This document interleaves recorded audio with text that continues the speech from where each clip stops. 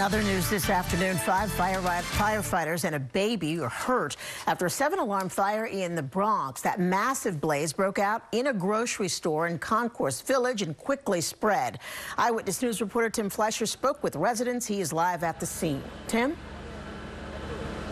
And that 7-alarm fire certainly took its toll on this building. Let me show you. The fire officials say believed to be started in that grocery store on the first floor. It then spread up into the other 5 floors very quickly. And also, a baby and 5 firefighters were injured. Having fallen down a flight of stairs, this firefighter was taken away on a stretcher. One of 5 firefighters injured while battling a smoke-filled blaze at the corner of McClellan Street and Sherman Avenue. I just looked outside my window. That's the kitchen right there. And I saw all that smoke coming out, and then everybody started, the alarm started coming out. And those alarms first going off just before 5:30 this morning. It spread to 7 alarms. Keeping up with this, fire officials say, was very difficult. It got into what we call a void space in the walls between the first floor and the top floor.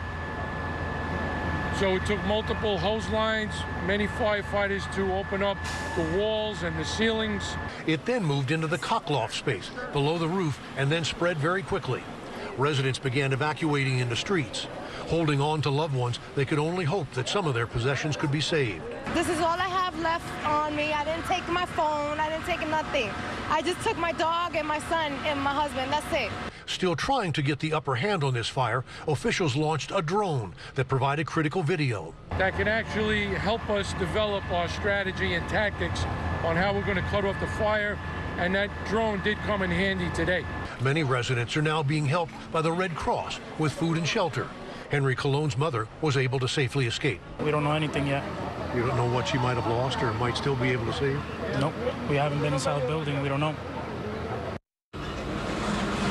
That 9-month-old baby, we are told, suffered serious injuries, but they are also non-life-threatening.